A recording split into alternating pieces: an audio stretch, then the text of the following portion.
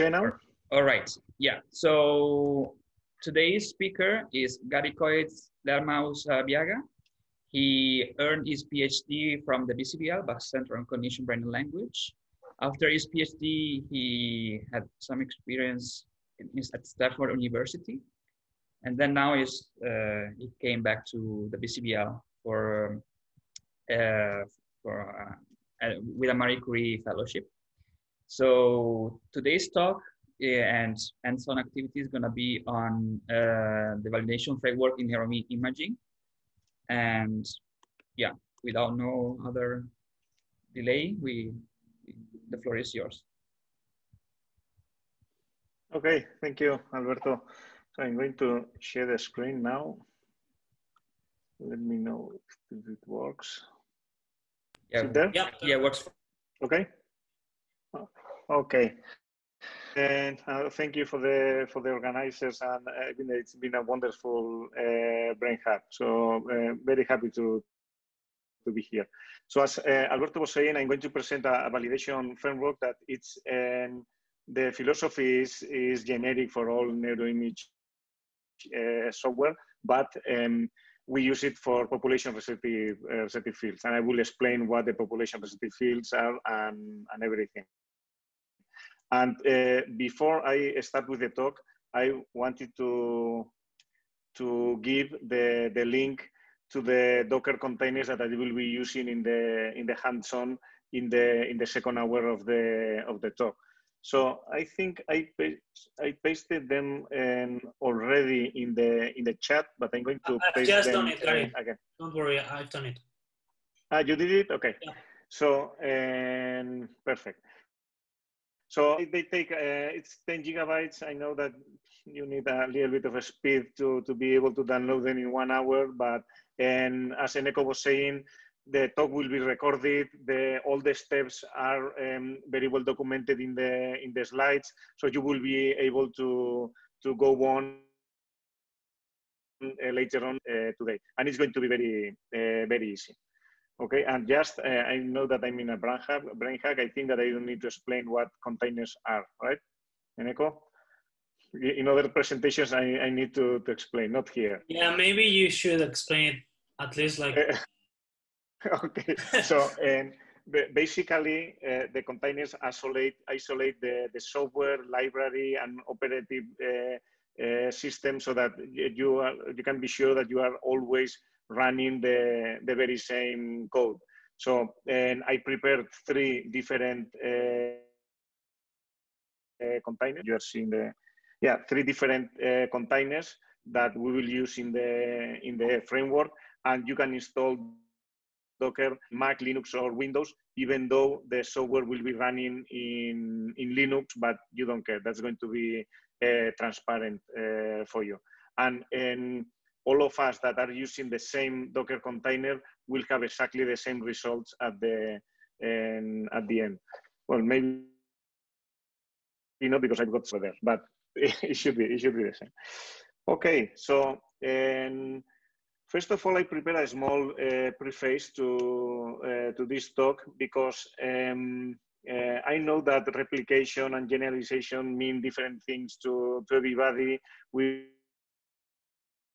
call out computational reproducibility, but I would like to talk about general scientific replication, and I would be really happy that in the question and answers we discuss about all of these terms, and afterwards from 4 to 5 I plan to be in the Gather Town as well, so I would be really be happy to be talking with you about what you think about all of these concepts.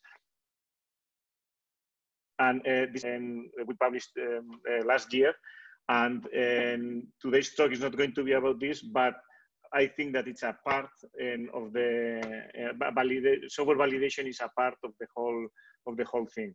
So if we separate the typically different parts, there are other ways of classifying the parts, but this is our way of classifying.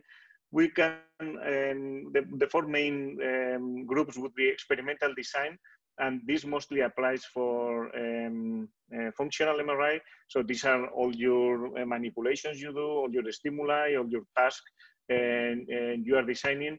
And if you are doing a structural, it's less interesting, but maybe it can be if you've been drinking coffee or not, how it's affecting your brain structure, or the day and the time of the day you are scanning. You could do some manipulations and MRI as well. Okay, this would be the experimental design. Population stats is that, imagine that we are using 20 right-handed young adults. So that would be our population stats, that they are going to be different in every experiment, and they try to be indicative of some population. And then data acquisition, it's everything related to MRI scanner. So we know that exactly the same MRI scanner with the same code, with the same software, can give different results in different centers, and depending on the calibration, it will be different results. So this is everything related to the data acquisition from the software version you've got installed in the machine until the sequences that you've been designing for your experiment. And at last, the computational methods, we know what it is, all in SPM or FSL or AFNI or whatever you are using, and all the statistical analysis you do until you generate the last figure that goes to your paper, right? From the data to your conclusions. And if you see a published paper and you run an experiment like this, you will have hopefully a finding that others will find it interesting, and maybe they want to replicate that experiment. And for us, replication means when you try to obtain the same results, applying the same parts of the experiment. So you will ask for the same stimuli, you will run it exactly the same way. The population stats, the subjects are going to be different, but I don't know if you guess that the colors are very similar. So you are trying, your intention is to make it as similar final experiment. So you will have as well 20 right-handed young adults from the university taking your experiment. And if you got the same scanner, you will ask for the sequences. If you got a different brand, then it cannot be exactly the same sequence, but you will try to match the TRs and the TEs and as much parameters as you can.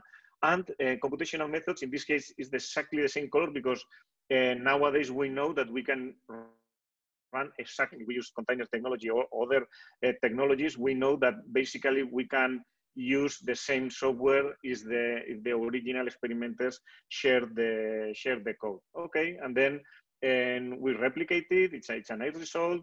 Another team replicates it. Another team replicates it, and that's what we call replication. And then we've got a sound result in the literature, right? That always happen. And imagine that these results have a clinic that we want to move to the clinic, because we think that it can be useful to diagnose some illness or whatever. And then what we call, this is the generalization experiment. Okay, so these findings are working well in this control environment from a research center. And one generalization we could think is, does it work well in 1.5 scanner from a hospital? Can maintain everything else the same and just keep changing the parts of the experiment, right? Or it was working with 20 young adults. Is it working with kids? Is it working with the elderly? Is it working with and the same with experimental design, and the same with computational methods. Okay, so here we were using these fancy container technologies, and does it work when I'm using the software I'm used to work with? And basically, we are defining the scope where this result is working. So maybe in order to be able to detect this result, we need at least 3 Teslas, and we cannot detect with 1.5 Teslas. But we don't know unless we don't start running what we call this generalization experiment, that we've got the intention of defining the scope of this finding that it works well in the environment, right? So these are some definition, and of course it's full of nuances that I will be very happy to discuss with you. But this talk is about software validation. This is a brain hack. So and we came up with we didn't come up. We think that computational reproducibility goes only in this part of the whole process. Basically means that if I introduce the same data, I should always be able to get the same results, right? And the generalization part, here it would mean if I put the same data and with different computational methods, I should be able to get the same results because the data is the same, the biology and the experimental manipulations we did were the same. I should be able to obtain the same results. And in this discussion, we think that if we talk about software validation, it covers both reproducibility and generalization, because reproducibility only, and if here I got a wrong result because I had a bug or because my model is not working well, then I will have reproducibly wrong results, right? So reproducibility is just one part of the equation. We want sure that our software is returning the correct results and that it's working. But we want it to work always, so that's why it's important, the reproducibility part. And the generalization part, once that if you got 5 different softwares, but the 5 different software valid, you are already generalizing. So for me, the concept of software validation includes both reproducibility and the generalization concepts. So again, very happy to discuss this later on. So this was the preface, and where do we see the software validation in the whole scientific process in neuroimaging, okay?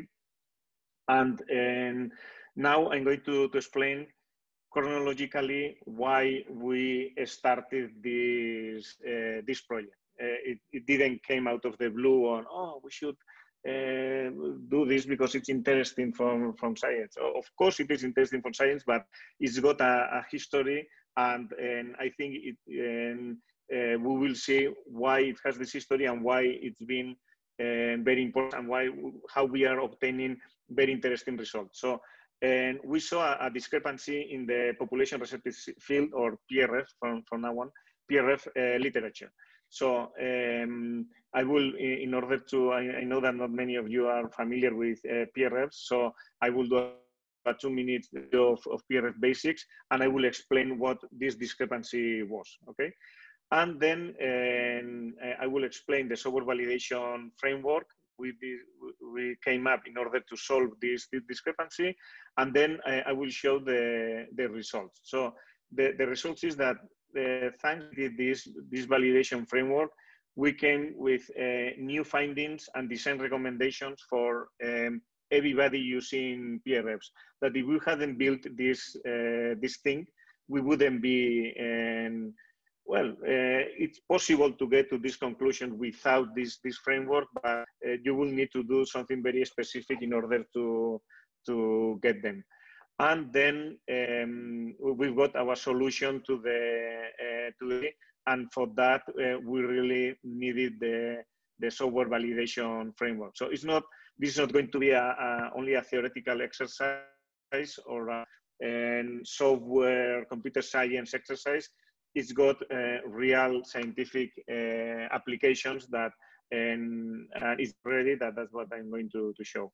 And then to be the first hour, and Alberto was telling me that it's better that we do the talk, the Q&A, and then we will start a very simple hands-on that if you got the Docker containers installed, it will be better to follow.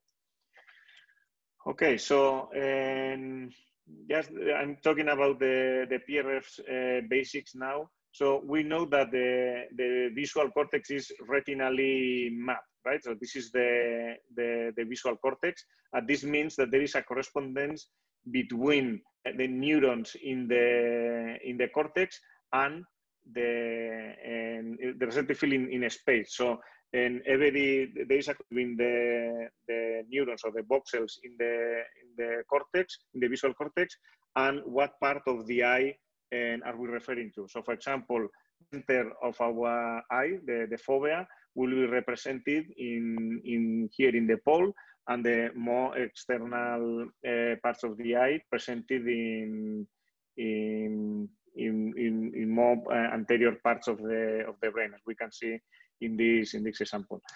So, some years ago, 12 years ago, Dumoulin and Wandel developed a quantitative method to model population receptive fields. Okay, and basically, what we know is the stimulus we are showing to the participants, and we measure the bulb activation of the participant, right? We would like to know, as I was saying, exactly this voxel and what is its population receptive field, which basically means is going to be in what area of the eye and is being represented by that voxel and what size.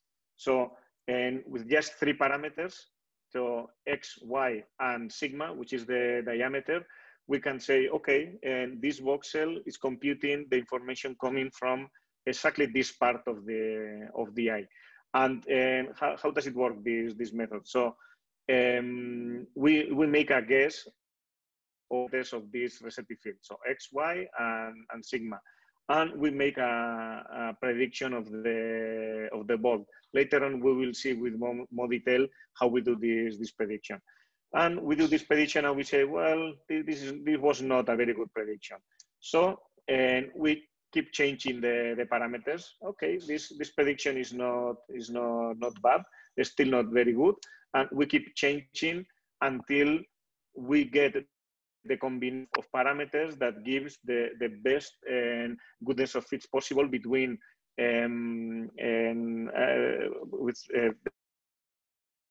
the time bulb series. And then we'll say, okay, this voxel, this is its population receptive field. Okay, and here we are assuming with these 3 parameters, X, Y, and Z, and we are getting the best results, right? The best fit is going with this very simple.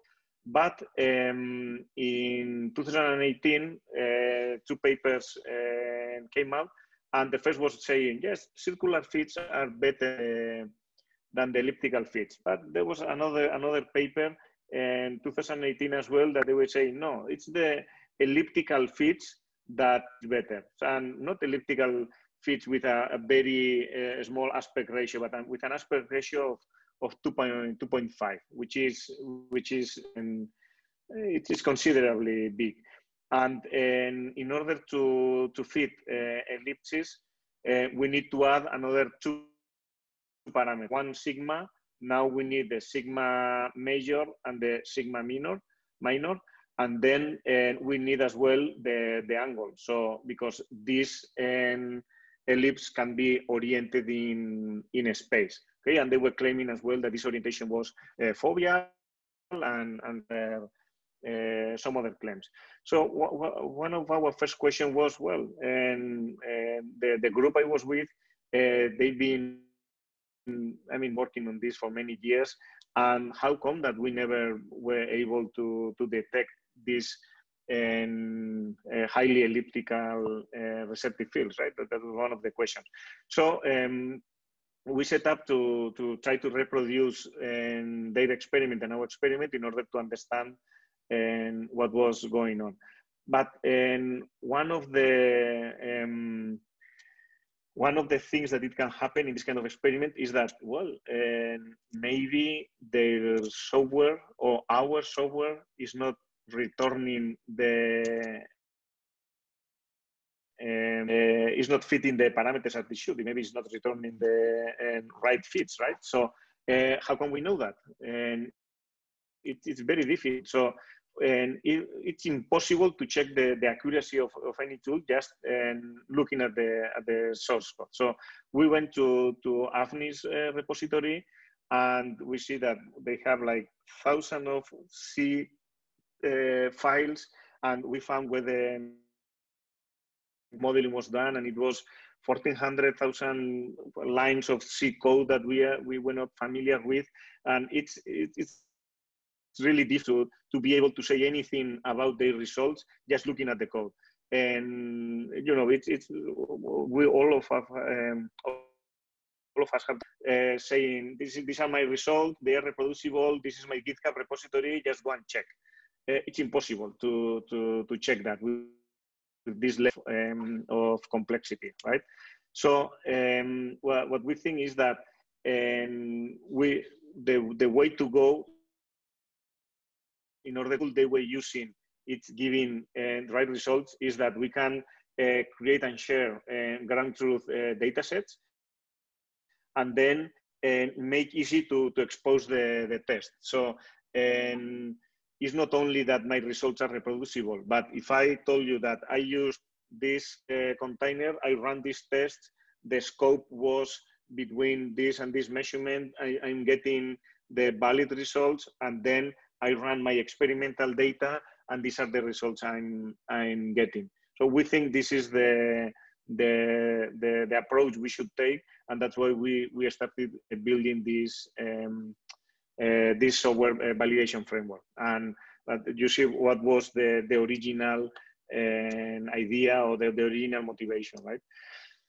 So it basically has 3 steps, very simple. Everybody has done them, and we just implemented them for them. So first, in the step 1, we synthesize ground truth dataset. So with a big config file, we run through our Docker container, and we get our resulting parameters and synthetic bold nifties that we can later on analyze.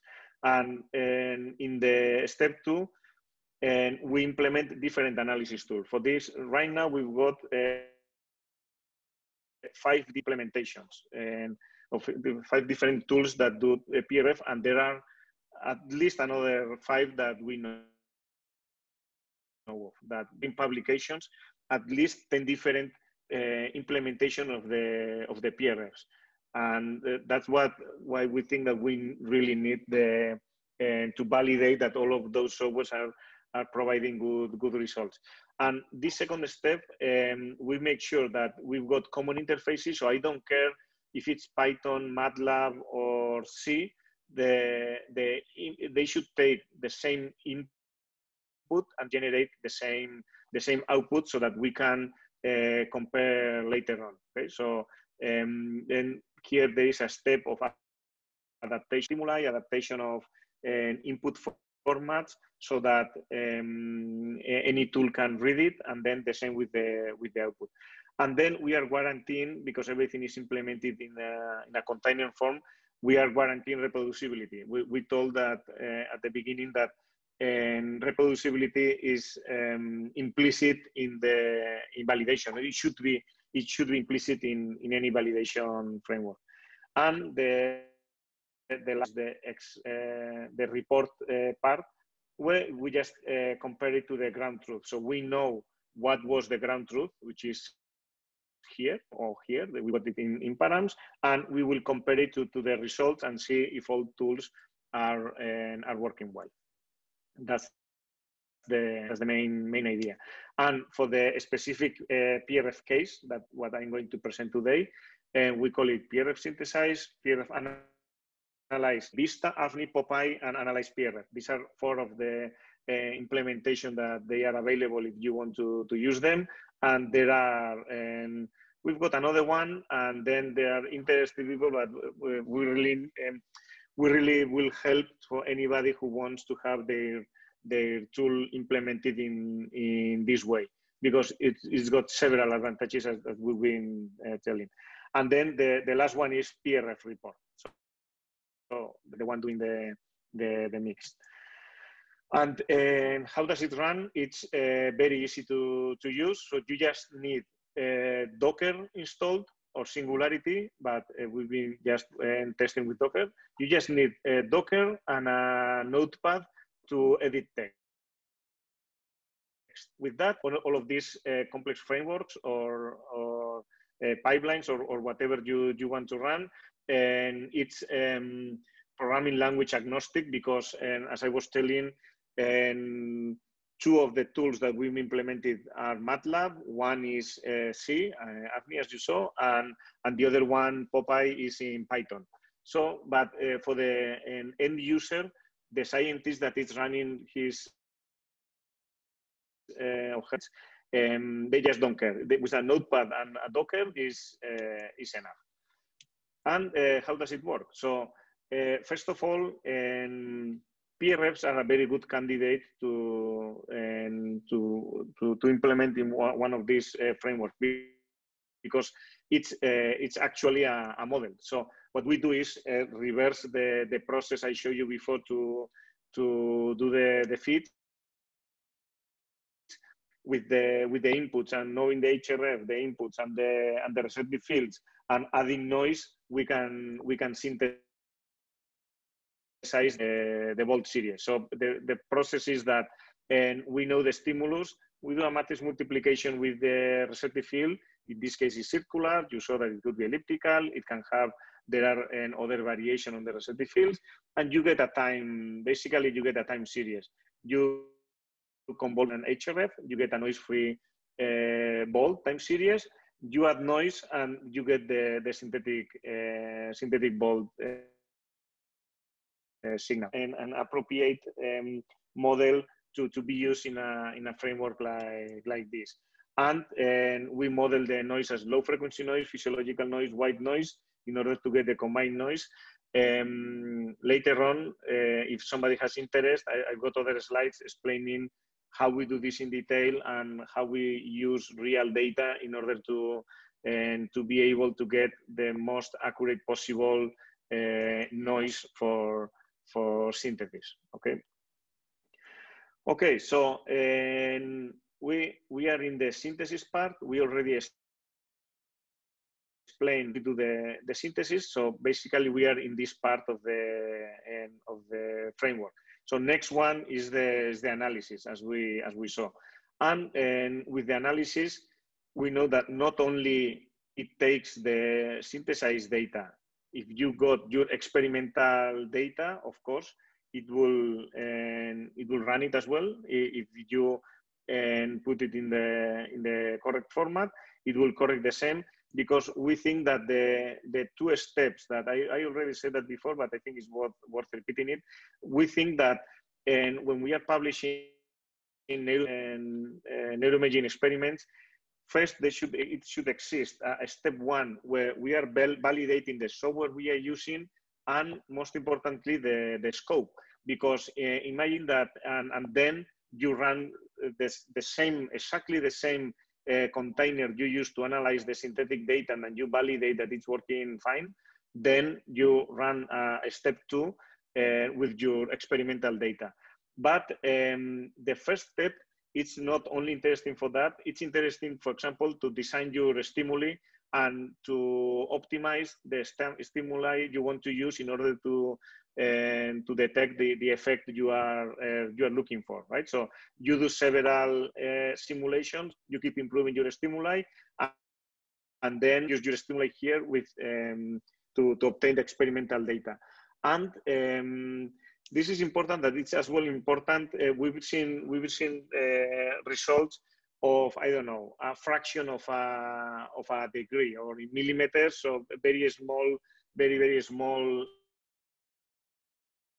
change. You really should check before that your software, with the level of noise you are going to get in fMRI, is capable of, it has the resolution to make these small separations, because sometimes there are, okay, I'm getting 0.1 degree differences in I don't know what part of the eye. If you would run simulations with the level of noise you've been running your scan, you'll see that that's not possible. You cannot get that level of accuracy. So I think that this would help a lot. If we would do that, the results that get published would be much more reproducible, because we would know what's the scope of application of every tool. And yeah, today we are going to see one example of exactly this, how with TR of 1 second, the scope is good enough for our experiment. With TR of 2 seconds, it's not good enough, and it cannot resolve the effects. Okay, so and right now, when we talk about the analysis, and now to the results, and that's exactly what I'm going to show now. The results we obtain in our so first of all, and this is not that relevant for the PRF, but I think it's relevant for any tool you want to check.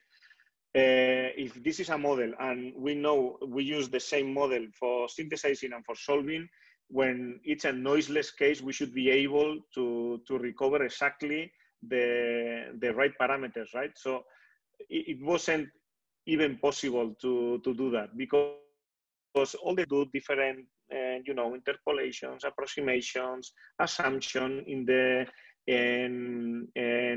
when solving the ball time series, that even with the noiseless case, we couldn't get the right solution. But only analyzed PRF did it. Okay, and this result depends as well in what are we. So it's different when we are working in the fovea that working in the periphery, and there are differences. So we already start learning from the beginning. And one of the things that we learn is that, okay, if we are seeing the results, that almost perfect results here, it's because we used exactly the same HRF when synthesizing the data and when recovering the data, because there is an HRF analysis mismatch, and it has a big effect on the size of the PRFs that we are recovering. So, and this, as I was telling, one of the conclusions of doing this framework and start testing it was that we already started learning about, if we would just use one technique, and our technique and always the same HRF, always would have been different HRFs, and we detected that this problem was happening. And of course, okay, I'm going to show first the plot. So, and here in X we see different tools, and in vertical we are using different HRFs used to synthesize the data. Okay, and so so AFNI, for example, we used AFNI to solve here, and AFNI is always using the old HRF for AFNI.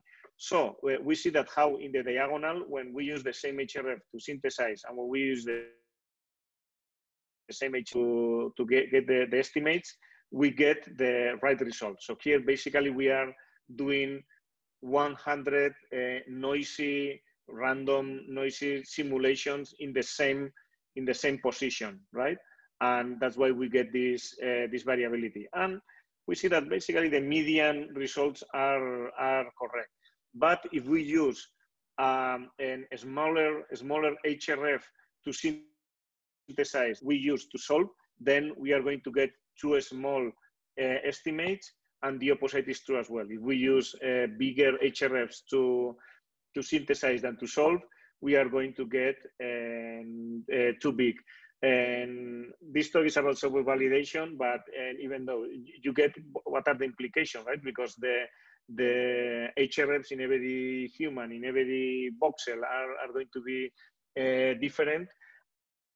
and depending on the assumption we are going to, the HRF assumption that our tool has, it will have a strong bias, and we won't be able to compare, for example, size results between different subjects, of course not between different tools, but it really is. And then again, so we found this problem, and then we were able to simulate and propose different kinds of mitigation. So one possible mitigation is that we use a slower bars. Okay, so you know that when we are doing PRS, basically there are bars moving in your visual field, and if we move the stimuli slower, then we start getting better results. So that's one possible mitigation, that depending on what your experimental design and depending on what you are trying to obtain, this is something you should consider, although it has the penalty that your total experimental time is going to be longer. And another mitigation is, instead of having the bars moving, you know, instead of being uniform, we can just randomize the stimulus position. So this, you see that we got 4 different circles here, and we are getting better results with randomization, and it depends, the result depend on the randomization themselves. And this has another trade-off, that the response SNR will be lower. But the good that depending on what are your objectives, you will be able to synthesize and simulate all of these scenarios until you get the right combination for your experiment. And now we are working in another way of introducing the HRF into the model, so that we are able to solve this problem. Okay, so this was validation. We were validating these 4 tools. The 4 tools are good, but with these considerations of HRFs, but they were basically giving good results. But then we wanted to check what was happening in this discrepancy, right? That paper that it was run with AFNI was giving these 2.5 aspect ratios, and when we run with Mr. Vista, we don't get the results. So then we started comparing or trying to reproduce those results. And running with AFNI, we found systematic issues recovering right parameters. So first, we simulated, we synthesized noiseless circular ground truth data series and ground truth signal. And we get that in both cases, when we are fitting the data with AFNI elliptical, when we use the AFNI circular model, we already saw that the results are okay. But when we are fitting with AFNI elliptical, we see that there are issues. It cannot get the right results. And the same when we are synthesizing elliptical. So with this, you see that here we are using different ratios, and AFNI has problems on recovering the right parameters. Here we did a more systematic analysis. So for different eccentricities. Eccentricity means the center of the ellipsis is more foveal or more in the periphery. And we see that there is a dependency between the eccentricity and the aspect ratio. We did many other experiments that I can show you later on the other time if you want to look at them, or they are in the paper as well if you are interested. And then we added noise as well. And I think there's no possibility that adding noise solves anything. So you can imagine that with noise, the results are even worse with a lot of variability. So first thing is that, first result is that because of this software validation framework, we saw that AFNI is not returning the results we would expect. And now we know what's the ground truth, and we are really not obtaining the right results. And the second part that I guess that is not that interesting for this one, it's okay, but it's elliptical or it's not elliptical. Did you guys solve the discrepancy or not? So for that, we started looking at how Mr. Vista was doing. And we see that in circular ground truth, I'm getting circular ground truth, and I mean, I'm recovering circles. If I synthesize different aspect ratios, I'm getting different aspect ratios. It's not perfect. I mean, again, it's not perfect, but it's good enough. We did all of this variation, and it's mostly okay. So this is different eccentricities, aspect ratio of 1, I'm getting a 1, and I'm getting Vista, we're saying it's got potential. So now, what happens if I introduce noise to it? And know that that there is a compliance range that Mr. Vista is not bad, but out of some regions, it's very bad. It's unusable. You cannot use it. So imagine that, as I was saying before, that your experiment, you are in this range, and you are saying that you are going to use Mr. Vista elliptical. Well, and the validation tool is saying that this is basically garbage. You are going to get noise unless you are not in this range of radius of size of the peer reps, right? And what can we do using this software validation framework? So we can do experimental design changes so that we can improve this compliance range. It's not always possible, but for example, in this case, just reducing the spatial shift of bars. So instead of the bars appearing spaced, and reducing the TR means that the bars, there will be more time for the bars to show, and the eye will have more resolution. It will be seeing more bars, right?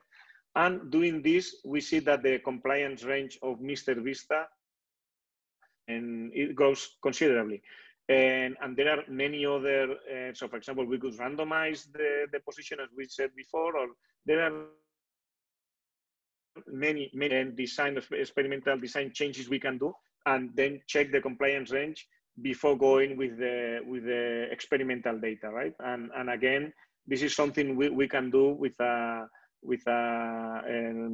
validation framework. So. And this is just the last detail. I want to know if the real data would have an aspect ratio of 2, would my tool be able to detect it? I will say, well, yes, if this is the aspect ratio of 2, I mean, it's getting the spread because it's noisy and it's not perfect, but you are going to get, the median is going to be around 2, which is what you synthesize, right? And what about if the aspect ratio that I'm synthesizing is circular, if I'm synthesizing aspect ratio of 1? Well, median is going to be close to the theoretical best we can get.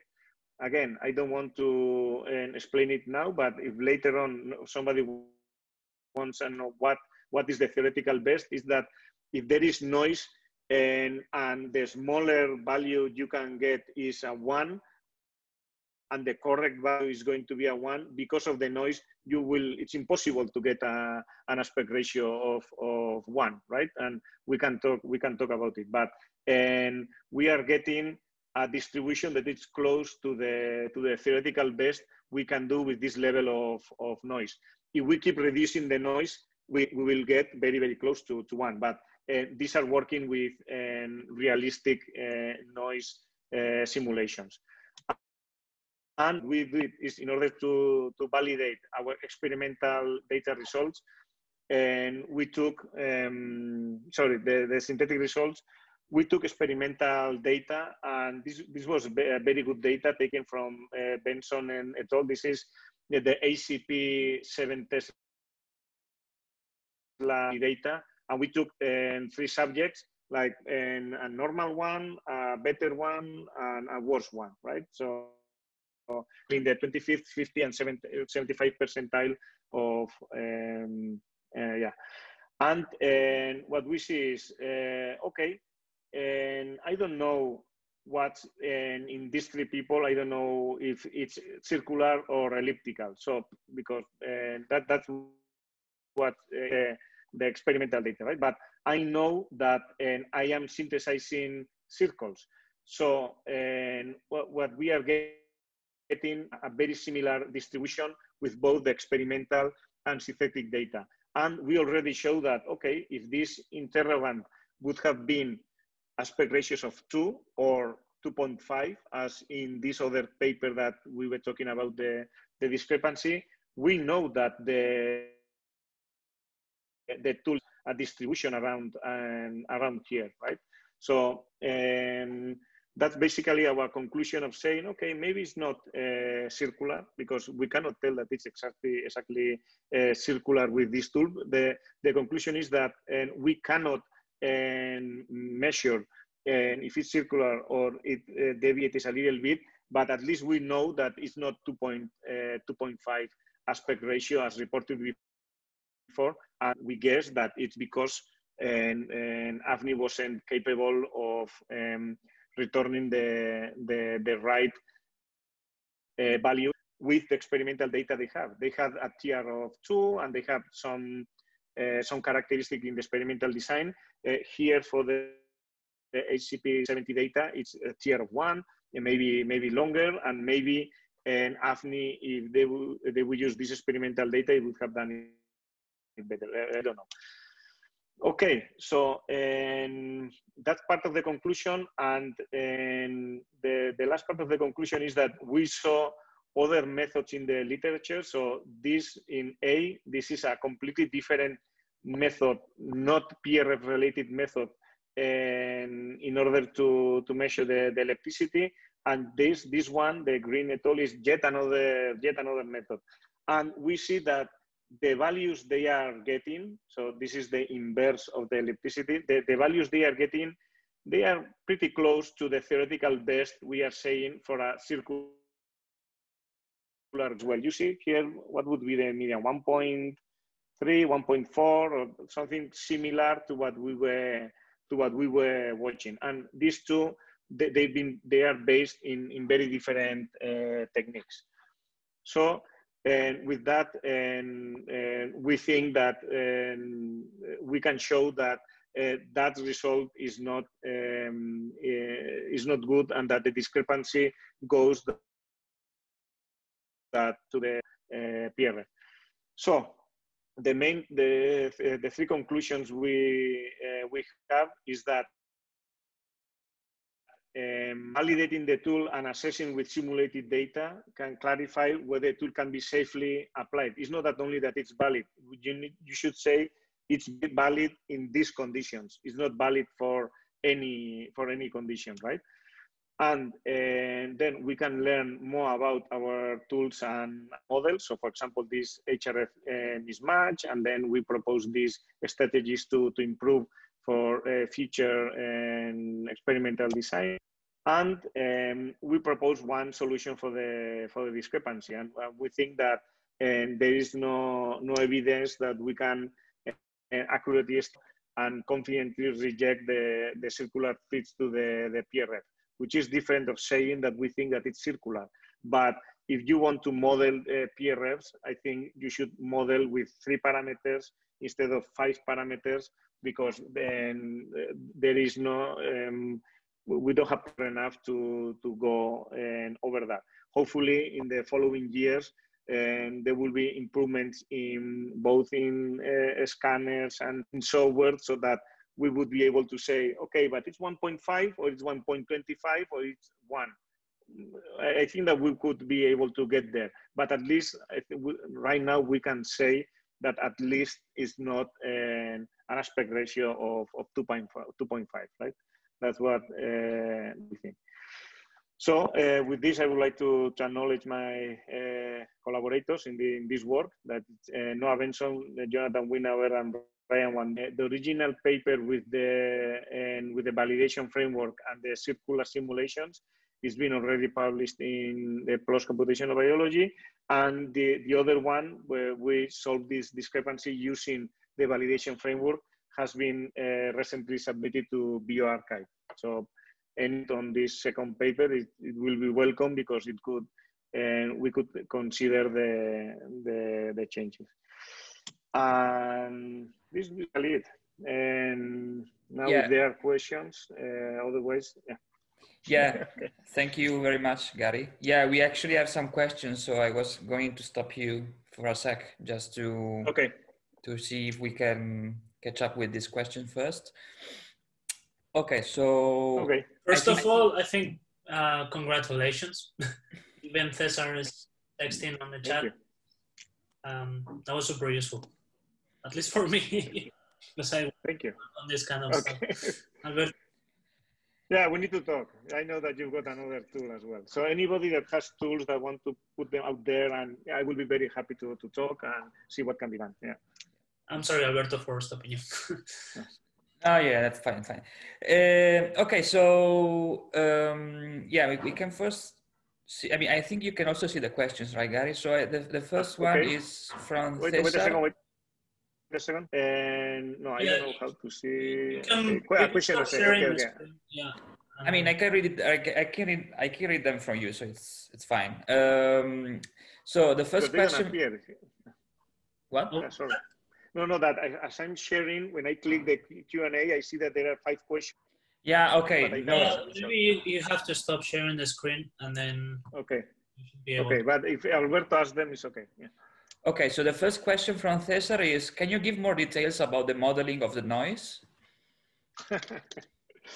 You know that I had these slides prepared just for him, right? So I covered them because there were too many slides, but with noise, they are somewhere here. Yeah.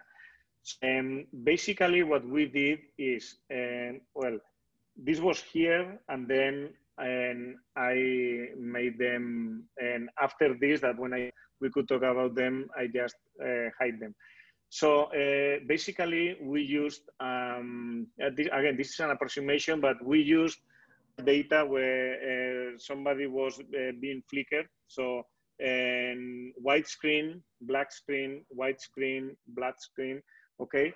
And we selected the voxels based on the coherence, right, of the flickering. These are the coherence maps, and not surprisingly, the visual cortex is the most coherent with this flickering. Then we took the most coherent. So this is the coherent density distribution. We took, so we were just the whole brain data set just to select some voxels, right? So we selected the most coherent voxels with the flickering, and then we selected the contrast around 10%, so between 8 and 12% voxels. And then we calculated the noise. So we fit a sinusoidal, and we calculated different noise levels. And for all the surviving voxels, we calculated the noise distribution, and then we get this noise for all the voxels that were preselected. And then we just get one voxel that was very good, that we called that low noise, one that was in the middle, the middle noise voxel, and one that had higher noise. And with that, we were able to apply these parameters so that the noise amplitude of our synthetic volt signals is similar to the ones that we were able to observe in these people. And then you see, this is the relative noise values of our synthesized voxels. I know that this is not perfect because we don't know if when you are using flickering and when you are using a different stimuli, probably will give you different, but I think it's a good approximation of different levels of noise. And then again, this was a Siemens scanner in NYU 6 years ago. Nowadays, if we use ACP 7 Tesla, the noise levels are going to be different. But at least we get something that is realistic. And then, of course, and all of this noise, so here, all of these noise parameters, you can parameter, no, you cannot know. All of them are parameterized so that you can select the levels you want, and you can say, okay, I did my experiment, I got this SNR, this level of a little bit from the middle noise that these guys were proposing, or I'm going to use the lower noise or whatever. So this is the low, middle, and high. It's a basic we use for our simulations. And well, actually, and I'm going to show you, and with this I will end. I'm going to show you one thing that I didn't show in the experiment that I don't know where it's going to be. And right here. So, oh, no, here. So, and you see here, this is the simulations we do with low noise. And these are the aspect ratios we are getting. As I told you, when the noise is lower and lower, we are getting closer and closer to the which is a circle, right? And this, the black dotted line, is the simulation with the mid level of noise. And the colored one are B1, B2, and B3, dorsal and ventral, for the ACP70 experimental data. And we see how these ones are up and below our mid noise simulations. So that's why we think that they are, in this case, our mid noise simulation are close to what we can find in the ACP7 Tesla simulation. Maybe not in BCBL Siemens 3 Tesla. We would need to do adjustments for that. Did I answer the question, Cesar? Maybe we can give he's not there. Respond. I was surprised that I wasn't being interrupted. So it was because he couldn't, right? Yeah. Yes, answers his questions in the Q&A. Cesar, can you, I think you can talk now. Ah, okay. Hi, Cesar. Hello, can you hear me? Yeah. Yes. Yes. Okay, very nice, very nice. It's really nice that you simulated that you estimated the noise from real data. So yeah, so you were, just a question about that, like, did you remove the signal from the flickering? So are you focusing on the voxels that respond to the flickering, or the other voxels that don't respond to the flickering? No, to the ones that respond significantly to the flickering. Okay, that's because those that will also respond to your because it's visual, it's a visual cortex. So yeah, exactly. So it's like a massive stimuli that triggers the entire cortex. Okay. Yes. Yeah. Okay. So again, it depends on what you experiment about. Then you should take another approach. But and I think that with this approach, we are being soft. That we will get more noise. But again, that's why it's nice to see how in this, this is a really good quality data set. And we see how the mid noise we simulate is what we are getting from the ACP. So maybe in other data sets, the low noise is what would be more realistic. I don't know. We really need to check case by case, I think. But you are parameterizing the low frequency, the physiological, with some parameters. And which are those parameters? Well, I can show you them later.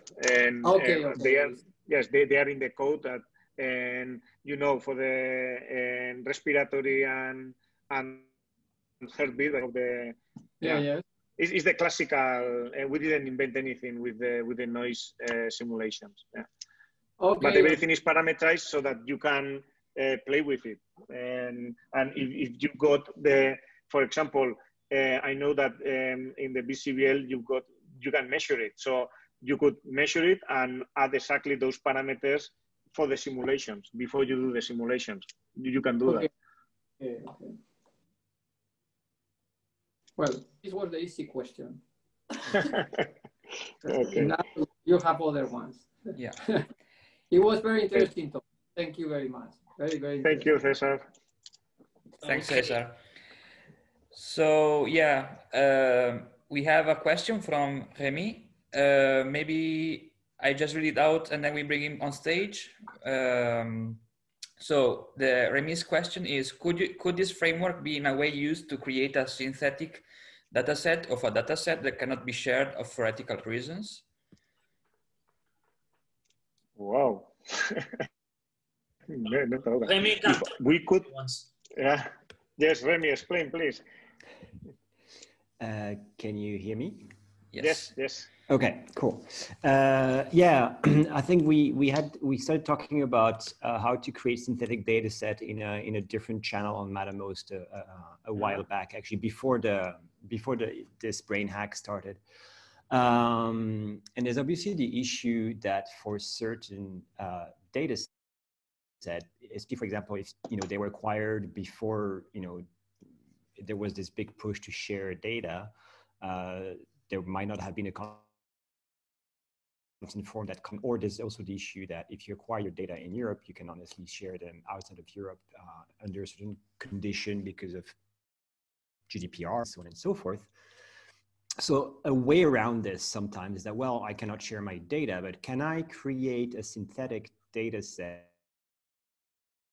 that captures enough of the statistical properties of my real data, but that's not the real data, and therefore you do not sort of compromise the identity of the participants who were in there. So I was wondering about to what level do you think you're able to sort of capture those, the general statistical properties of a real data set using this approach, for example? Oh, so yeah, it's an incredible question. I never thought about this problem. Tool is not prepared, so you are basically saying to reverse engineer the actual data that you cannot share and be able to the configuration parameters you will need to use in order to generate the synthetic data.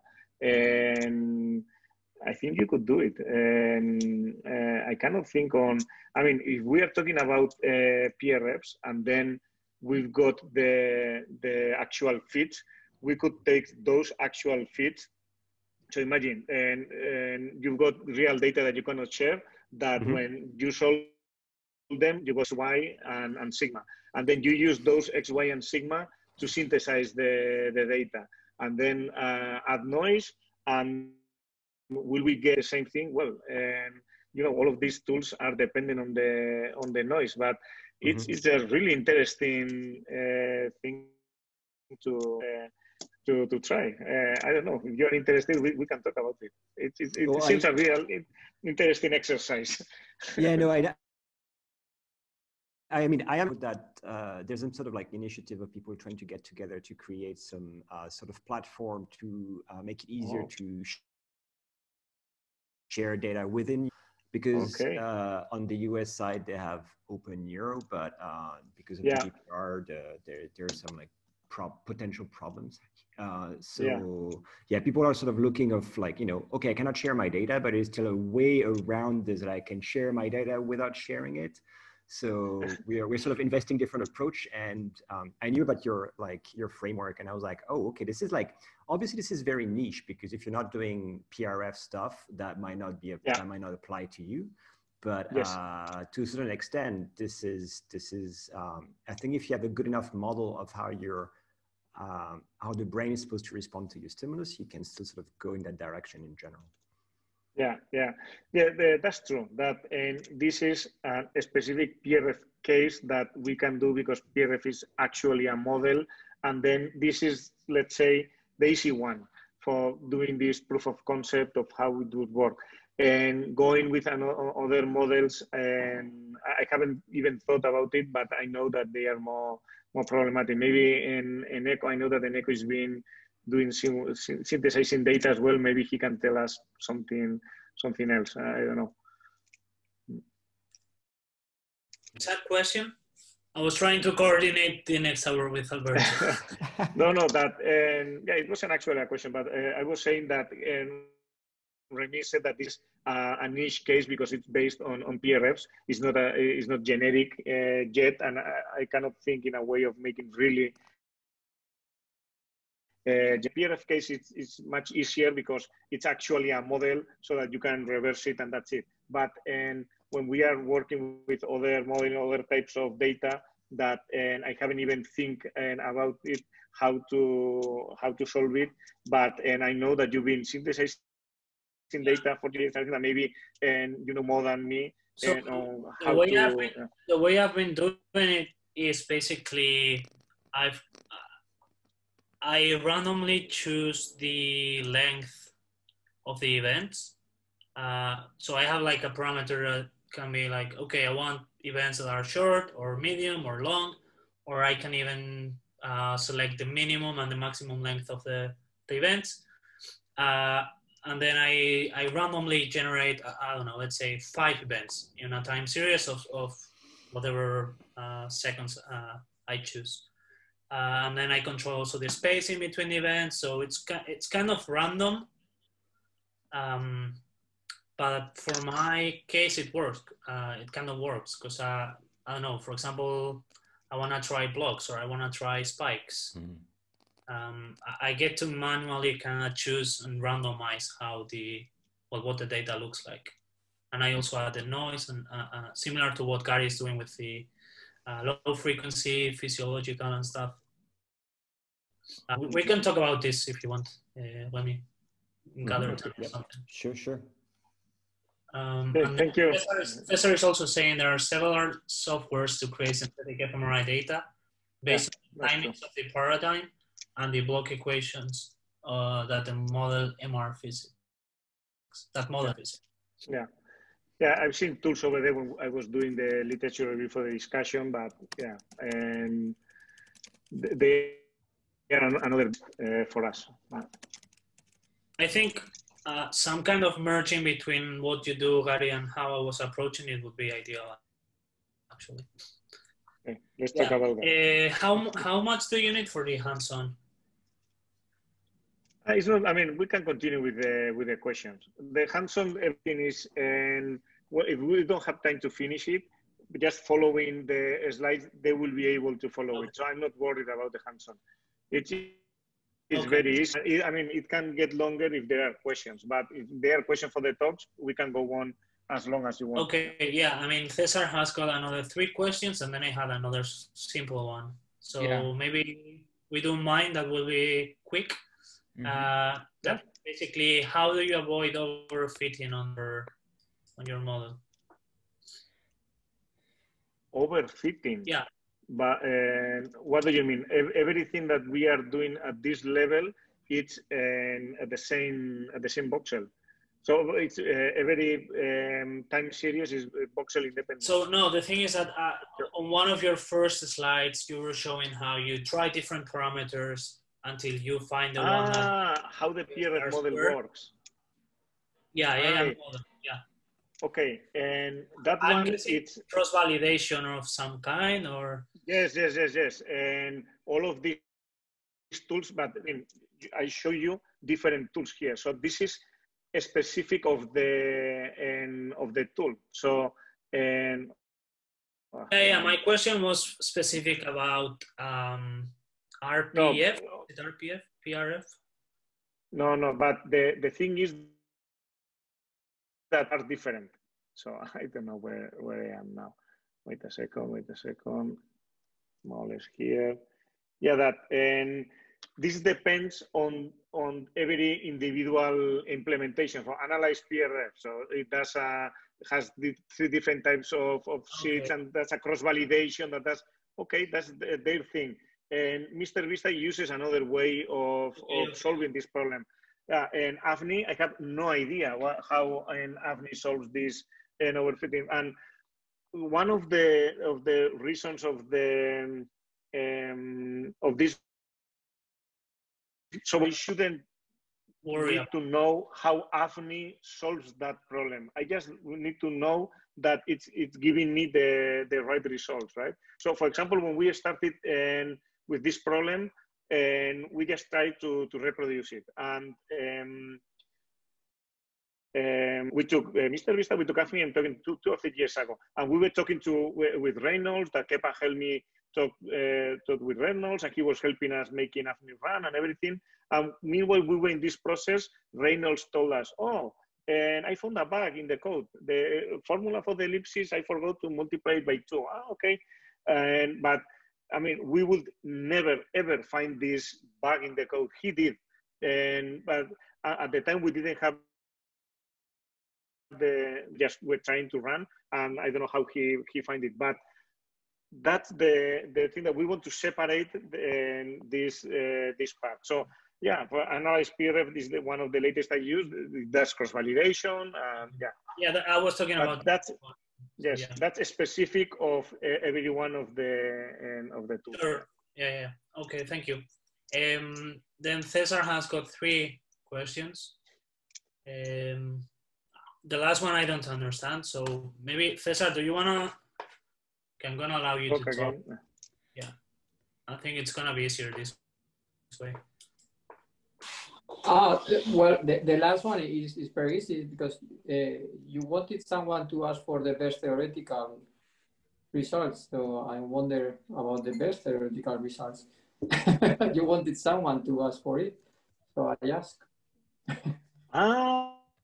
Okay. Now I get what you're saying. Yeah, and yes, this one is very, very, very easy and nice to see, and I think it's high school level and information. Let me see if I find it. Yeah, results. No, sorry. Discrepancies in there. Thank you.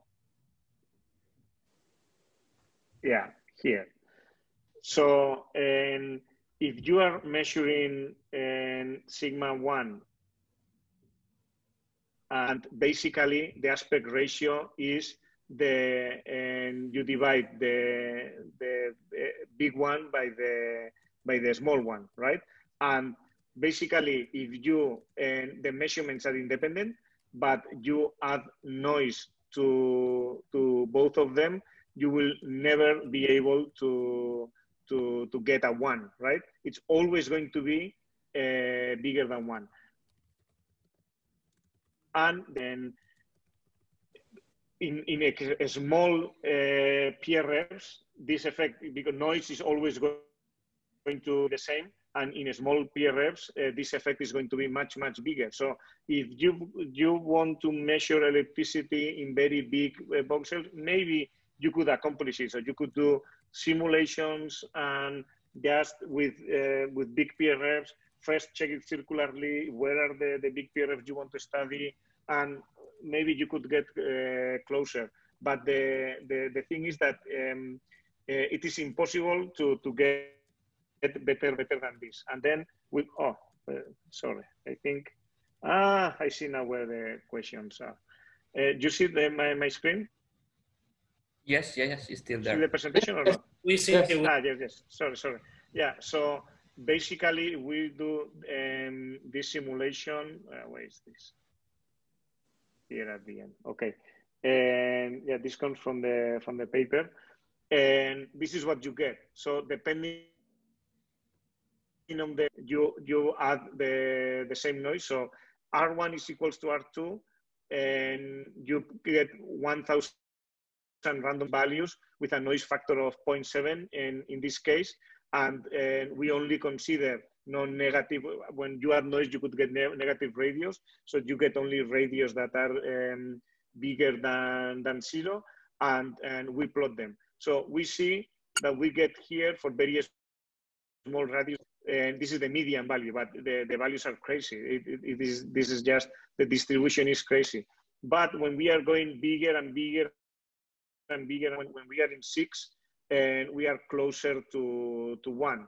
but usually we work in this radius. And you saw that the results were around here, right? 1 point something for sizes around 2, which is look at here. So 1.5, 1.4, 1.3, depending on the region, we are more or less here. And this basically, even though we really need to improve a lot the noise from the scanner in order to be able to get accurate measurements. And that we see in our simulation when we got from 0 noise to low noise to noise, and you get closer and closer to aspect ratio of 1. Yes, Cesar? Yes. Yes. Okay. Okay, maybe we go on with the hands-on. Otherwise, we will not have much time because I feel like we can go on and on with the questions. Yeah, wait a second. I see that Cesar has another question about the HRF. And yes, Cesar, in order to do this, we are considering different options. So one option would be just run a single pulse before doing PRFs and get the HRF for that single pulse and use the exact HRF in every feed per every voxel. Maybe the HRF for the pulse is not going to be exactly the same to when we are watching different stimulus, but we think that the approximation would be better. That's one side. The other way we are planning to do is just fitting the HRF parameters at the same time that we are fitting the PRF parameters. More parameters, noisy data, and yeah, this was supposed to be a summer project for one person. It's going slow. It's going slow. We can talk about that as well, Cesar. Yeah, but very good, very practical approximation. Okay, shall we go on? Yeah. So then we go with the hands-on. Yes. Yeah. How do you think this approach could be extended to other more cognitive domains, attention, memory? Yes, this is similar question Remy said. And for this, we will need to, I think that we could use the other toolset that they already exist and see how can we recover the, and I don't know how it would work in the, Cesar, do you think that we could use those simulations with no noise and get the exact parameters? If that's true, then it's a matter of testing and adding more. I don't know. I think it can be done, but you know more than I do on this regard.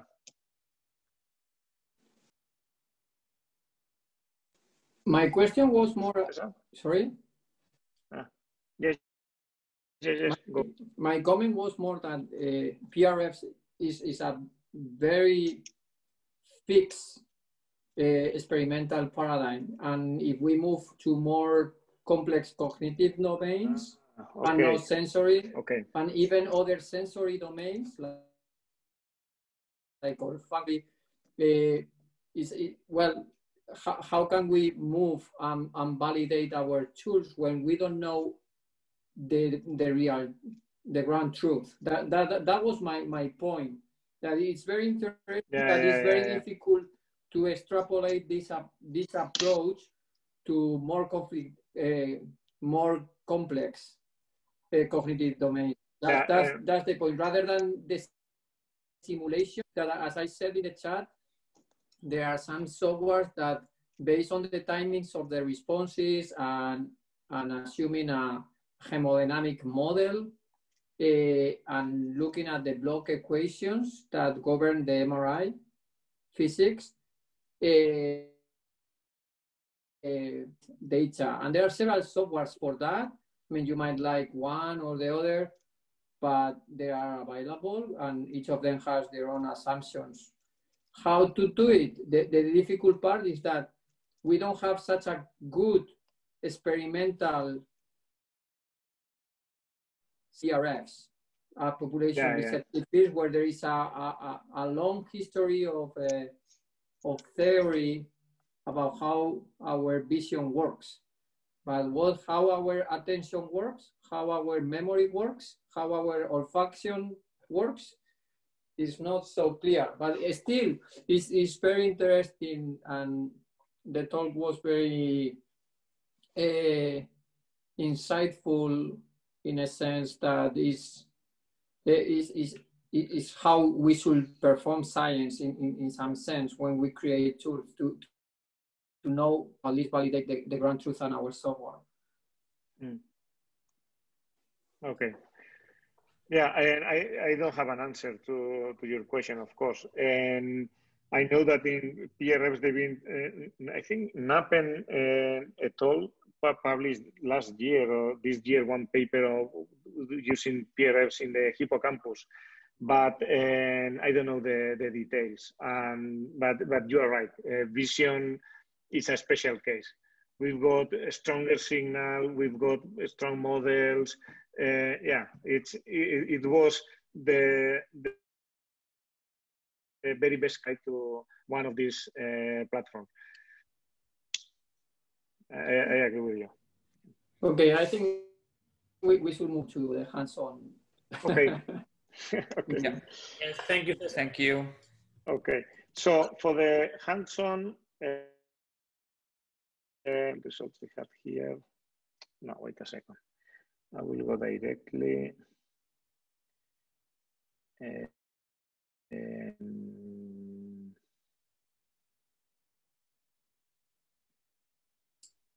Just so you know, Gary, we have 30 minutes, okay? Okay. Okay, so this would be the hands-on. So then I assume that everybody has this installed, but I will be doing it myself to see that it really shouldn't be any, I don't know if because I need to copy and paste from the presentation so that then if somebody's watching the video, they could see that if I copy and paste from the presentation and it works, it should work for them as well. And I already pasted the results and it should be easy to follow this offline. So basically, we create a test folder and where then you create one variable so I already had the test folder created, and I move to this page that I was already. Oh wow, it does well. Nice. Okay, and it should be Lerma for you. Okay.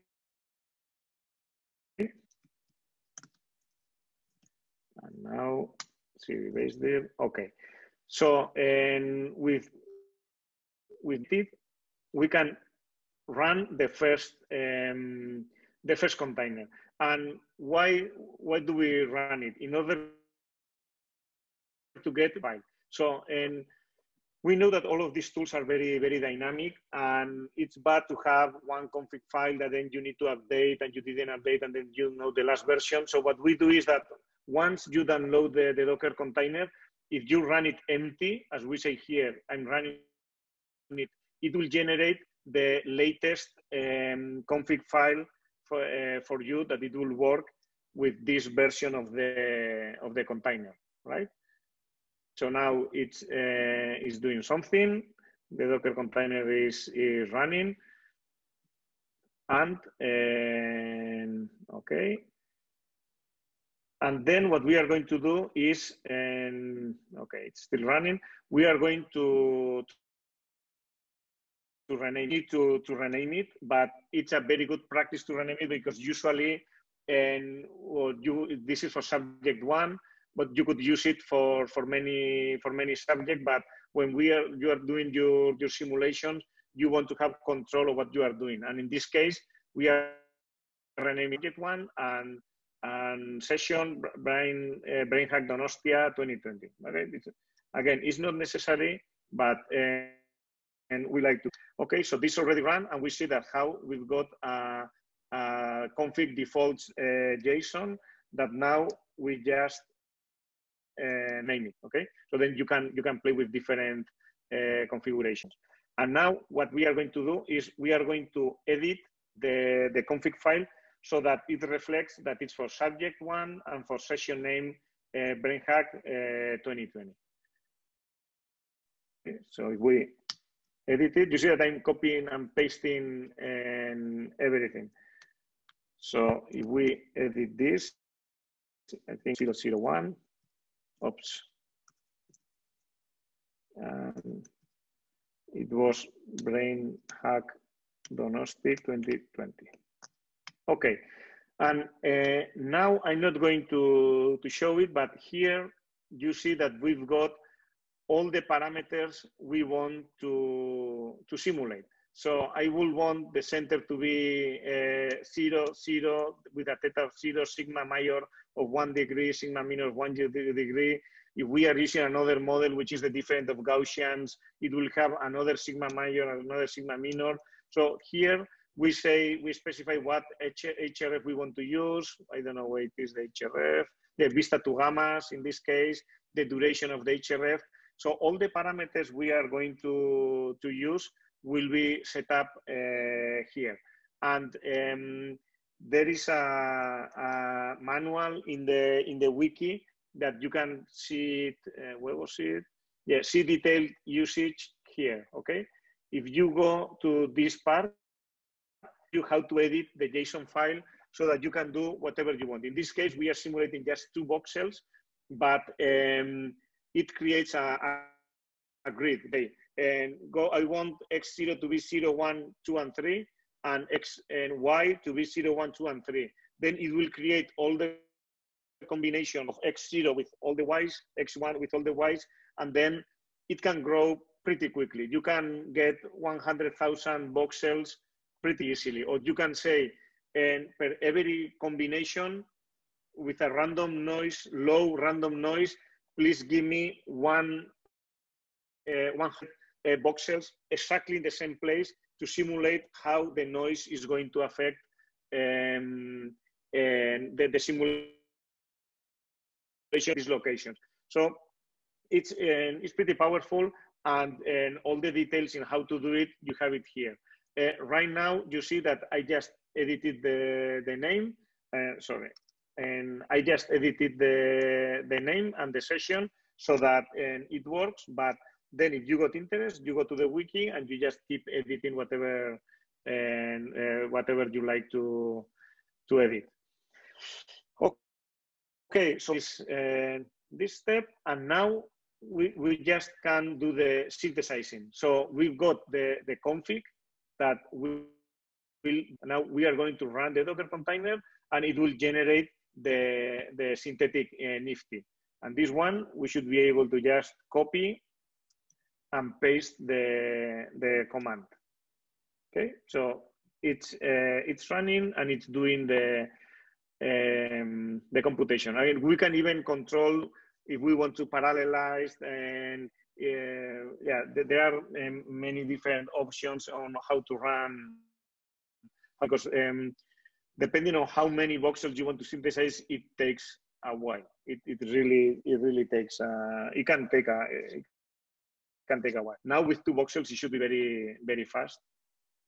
Okay, see, it's opening and the 6 workers I've got and MATLAB workers that I've got in locally. If I would have said and don't parallelize, it would already have finished with the two voxels. Okay, so meanwhile it's finishing. Now we will see what the results are going to be, and I'm pasting here what is going to be my results, and you should see the same. That's why I was saying that it would be easy to follow it offline, because we will have all the results here. Here in Echo, I must confess that the first time I ran it, I said BrainHack San Sebastian 2020. Oh, no. Then I saw that then I saw that it was BrainHack Donostia. Then I quickly edit all the slides and I say D, but I didn't have time to do the screenshot again. But you see that here is SS, okay? So sorry about that.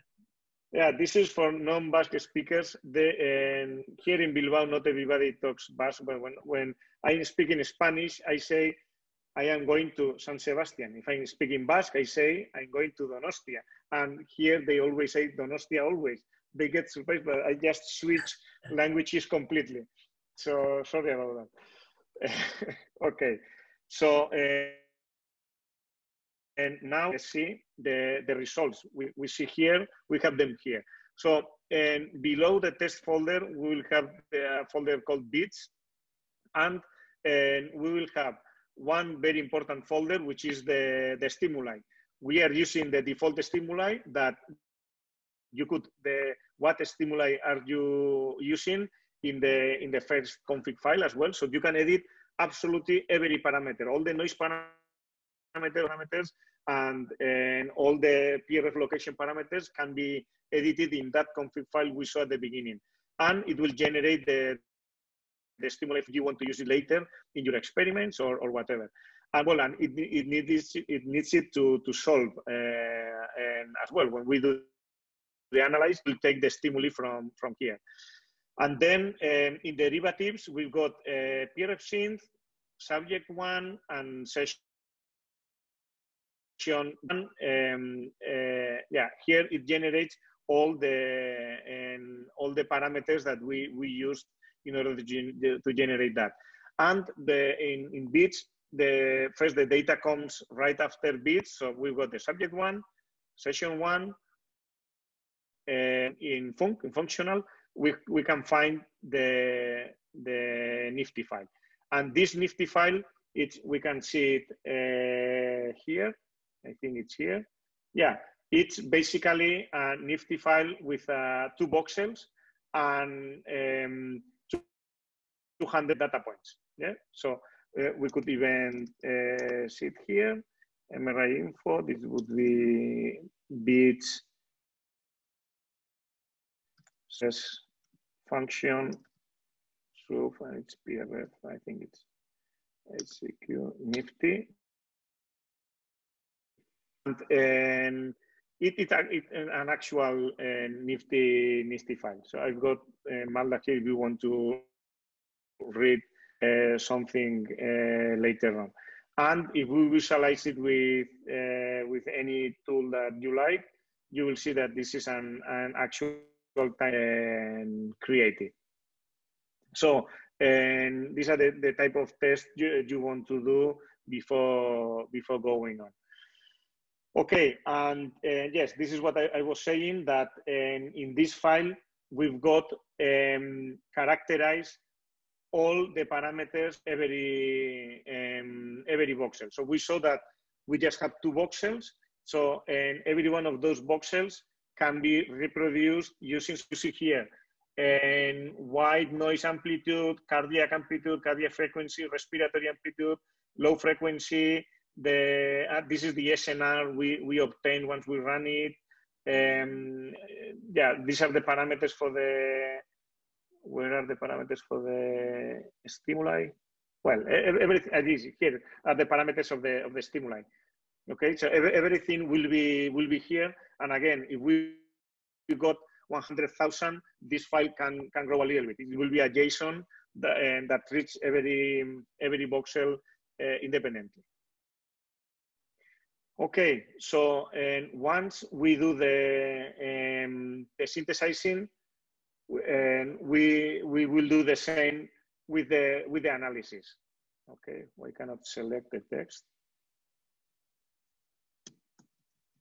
Oh, okay. So now we are going to create the config file for the analysis. And it seems that it has done it already, yes. So PRF analyze Vista default config JSON. So we can copy, again, this is not necessary, but it makes life much easier. And then again, we are going to edit the names. Okay, so this was in C1 and this was BrainHack Donosti 2020. Okay, and once we do this, okay, sorry, I had a slide even for that. And now we can run it. Okay, so you see it's basically the same procedure always, and it's very easy to script it and both for synthesizing and analyzing, so both for simulation and both for real data. So it's very easy to script. Gary, okay, so yes. Cesar made a comment on the chat on the question. Ah, what has he said? You see it? Yes. So it is very similar to how we simulate realistic noise with trends, physiological, cardiac, and respiratory foundation. Implementation, it might be the same. And he wants to see the MATLAB code that does the. Cesar, I will see the GitHub repository. You can, and at the end, if I have time, I will go to GitHub and I will show you where it is and send you the link. I hope it's okay for him. And okay, so we have done this, and now we should see that we've got a new file. So you see that Mr. Vista is doing the actual for the two voxels. Yeah, it has finished already. This was very fast. This is a small program, Nifty2 and Python, and we should fix. Okay, so if we do the three thing, now we see that in derivatives, we have PRF analyzed Vista as well. This could be analyzed AFNI, analyzed Popeye, analyzed whatever, the same subjects, and then here we have the fits. And in this case, it could be a JSON, it could be whatever. We decided to share the data independently and in a Nifty form because it's a standard. We could have made any decision. So you see, this is giving the X zeros, the Y zeros. Well, actually, we are going even to see. So Nifty read. And okay, I'm in test folder. We do its and derivatives and PRF analyze Vista sub 001 says PhD. I should have stated, sorry about that. And is it no, this is not correct. 2020. And for example, we can see what are the estimations for X. Okay. The 0, if I remember correctly, and I don't know right now. Oh. Okay. I don't know what's going on now. So I made some mistake maybe. Okay, I think I pasted the results. No, didn't do I?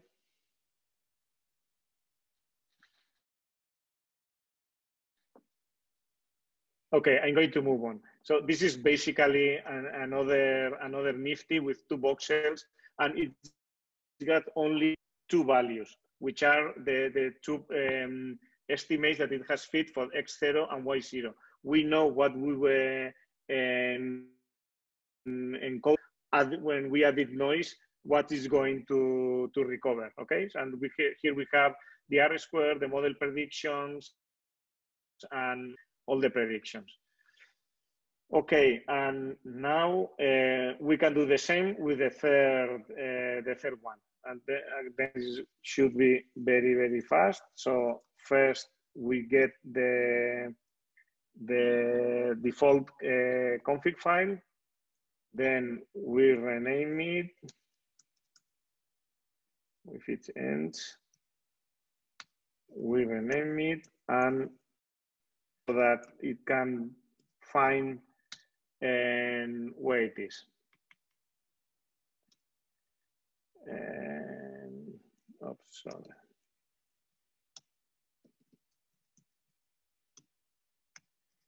Yeah, this was 001, and this was and brain hack. Oh, what I'm doing? Substitute brain hack Donostia 2020. Okay, and with this, I think that we can already run it.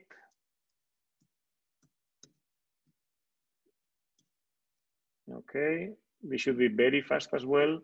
And once we run it, we see that in derivatives, we get the peer report derivatives, and we will see that we get results in as a .map table, as a JSON, and so that we can use in other tools. And there are options that we can say, please plot me PNGs or whatever you want. I just plotted one. Okay. So maybe we can. Gary, yes. Could you, for example, create a PDF with the report? Yes, yes, of course. Of course. And I haven't done it here, but that's up to you. And you can put whatever you want inside the, and in this case, in the current implementation, we just give all the results that then you can use in any analysis software, and then all the plots that we used in our papers. But you can, I mean, you can design any figure you want. The thing is, how flexible is this? It's depending on the amount of time you want to use, yeah, making it flexible, right? Yeah, that's the problem.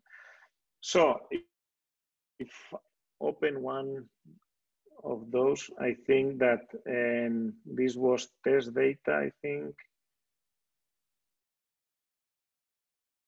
Yeah, Lerma test folder and bits, derivatives. And now, yeah, so very bad fits in this case. Well, really bad fits. This is we are using randomized noise, and depending on the noise, it will generate and fit different files. So these are the two voxels, how they've been fitted. Okay. And that's it. And we can see the same thing. Well, I don't know why this failed, but let's hope that the table is going to be derivatives, PRF report, subsession, and equals load.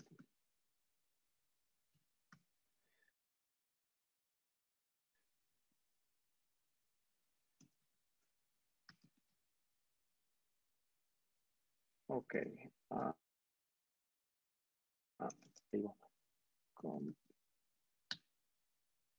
Okay, and here we see a summarized version of what we introduced it. So here in synth, we see the main parameters that we are interested. So we used X0, Y0 with X0, sigma minus and sigma major. So this is a circle, right? If both axes are the same, then this should be a circle. We use an HRF type of gammas with a TR of 1 and noise level of mid.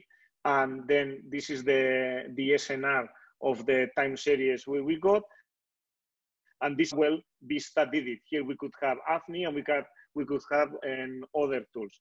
And well, the location is bad, not very bad, because 10% of a degree is nothing. This is 0.1 degrees, 0.3 degrees. It's not very good, but it's not terrible. And the size, as you saw in the picture, is terrible. What we know is that if we would have run 100 repetitions of the very same thing, we would have get and something, the median value would have been good enough, right? So that's why we are doing this kind of simulations, and it's very telling when you are seeing this kind of results in experiment where you only have one time series per voxel. The results you are obtaining, and depending on the noise level you've got, they can be as bad as. Okay, so we saw this, and yes, and I'm plotting here both the table. So in this case, and the center was okay. And for voxel 1, I mean, I did exactly the same. I just ran exactly the same in both, and the SNR is similar. The X0 and Y0 is not that bad, and we see that the size is always the most problematic one. The size is not very, very precise with this level of noise. With lower noise, it's getting better, but it's not very good. And this, in GitHub, you have scripts and utilities to be able to run this more massively and to be able to do your simulations. And we are working in tighter interaction with bits for experimental data because right now we don't allow to use 3D data. We are just using the outputs for prep, which are, we convert them to the nifties, so to the gifties, and then we convert them to nifty 2s, and we just consider them as one big row of voxels. And we need to do a little bit more work on being able to older data and data in other formats. And this is what I was telling, that there is no 3D support right now. We just are working in 3D. And this is, we are trying to make it more generic for PRF analysis tool. So we only added one other tool developer, and I had to help him a lot in order to implement his, there is a wiki, but it can get a little bit confusing with so much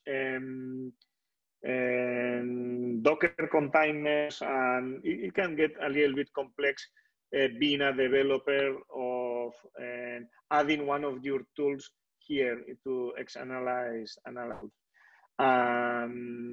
that's it.